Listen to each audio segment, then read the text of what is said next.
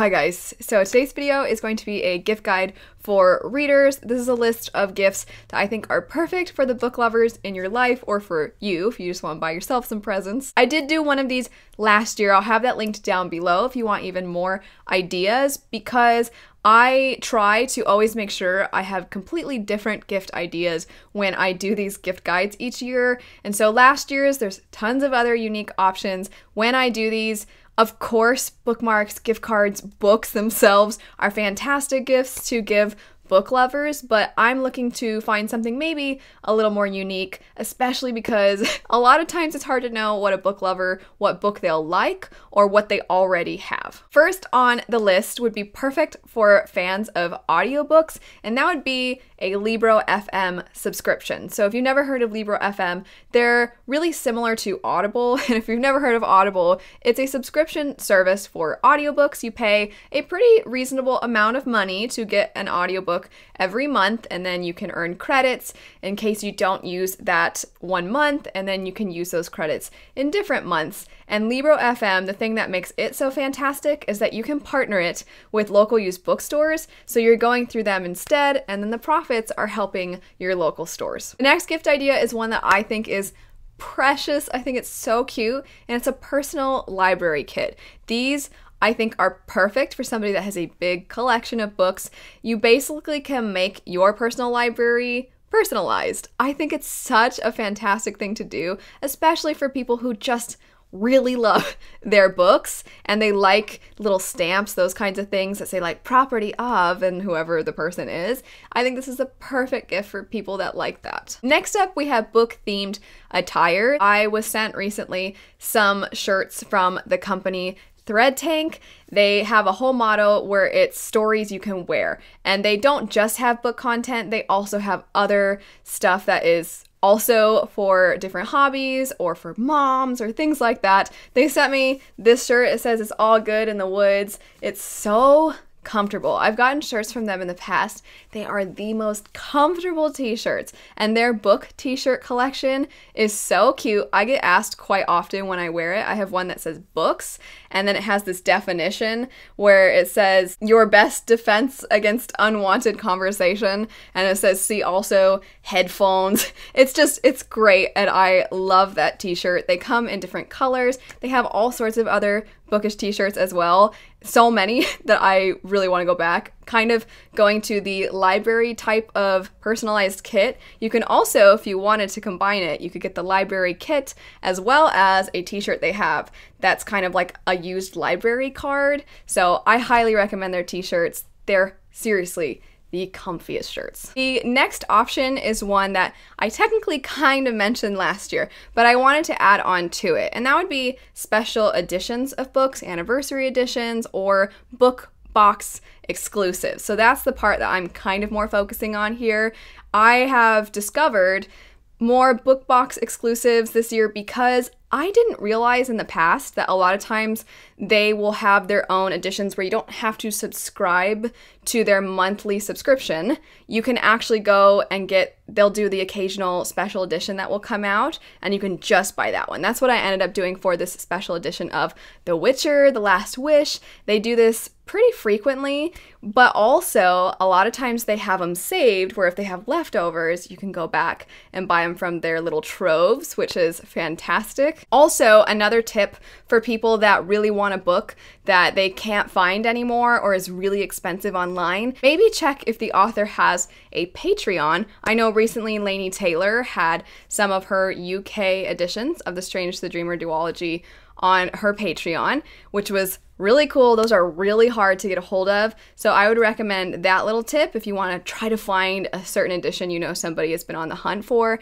Check local used bookstores. And one other tip I have for special editions is consider trying to find book swaps, because if you by chance have a book that somebody is interested in, sometimes people will be willing to trade you for a book that they know is worth a lot of money, it's really valuable, and they like it, but they don't love it, and so they might be willing to trade. That's how I've actually gotten some of my books. The next option is a book-themed game or video game. So the easiest option is to see if they make any decks of cards. This is going to be the least expensive. So sometimes you can find certain fandoms, they'll have decks of cards for if this person in your life also loves card games. But more specific, I highly recommend the Cosmere board games. The Mistborn House War is really fun. The Call to Adventure for Stormlight Archive is fun, and Call to Adventure has also a Name of the Wind edition. I think a few others as well.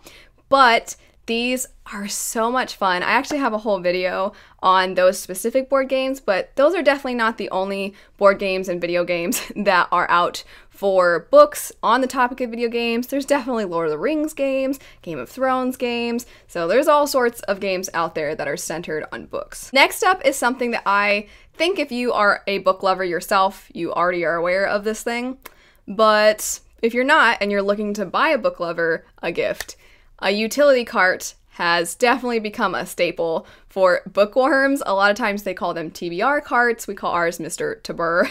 They are so great for holding books. I don't know whose idea it was to first use these for books, but it's genius because it is the perfect size to hold a lot of books without taking up a lot of space. They're so cute too, and we got ours from the store Michael's, but you can find them all over the place, and they are the easiest piece of furniture I have ever assembled, and my husband and I are not so good at that. The next gift is very unique, but when I saw this, I thought it was really cute. It's called Otherwordly, and it's this book that has all of these words that most people are not aware of, that are, you're not really able to translate them into other words. There aren't really synonyms for these. It's a word that describes something really specific. And I just think that's really fun. I'll have an image on the screen where it shows examples. It sounds really fascinating. I kind of want my own copy. It's also quite inexpensive. The next gift option is a Complete the Story. This is really fun for people that not only love books, but just love to kind of use their imaginations in general. So my husband and I used one of these once when we were stuck at the airport. Our flight was delayed, and so we pulled this out, and basically it gives you a prompt, and then you have to try to complete the story. But we had fun where one of us would write, and then the next one would write, and then the next one would write, until the story was done and it didn't make any sense. And the goal was usually to be as ridiculous as possible. It was so much fun. I know it's not quite the same, it's maybe not as personal as some of the other ones, but this is great to do with a book lover. The next couple gifts are fantastic for people that love to mark up their books. So I would highly recommend, I found these really pretty small tipped highlighters that come in a bunch of different colors, and they're slightly drier than your typical highlighter, so they're really good for marking up books, especially if the person who marks books likes to have different colors for different things, like, oh, these are some of my favorite quotes, or these are moments that I think are really stupid or something. They can have all these different colors. I know it's a really small specific thing, but it's the perfect stocking stuffer. Going along with that, you can also pair it with some magnetic tabs. I really like magnetic tabs because not only can you use them as bookmarks if you want, but also if you're reading outside and it's breezy, even just a little bit, sometimes it can cause your pages while you're trying to read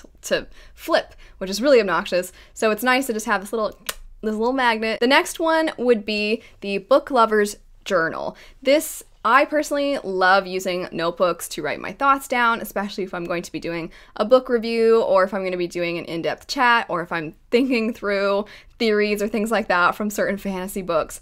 But if you're looking for a more basic, literally this is for writing down your thoughts, writing down your ratings, writing your thoughts on the characters, notable quotes, those sorts of things. The entire journal is designed for that. So it's very organized where you can have your specific thoughts. It's kind of like if Goodreads was in notebook form. The last gift I think is fantastic, especially because people can't really go out and about as often. So you can't go to coffee shops to read, you can't go to the library to read as much. Kind of are stuck at home, at least a lot of us are.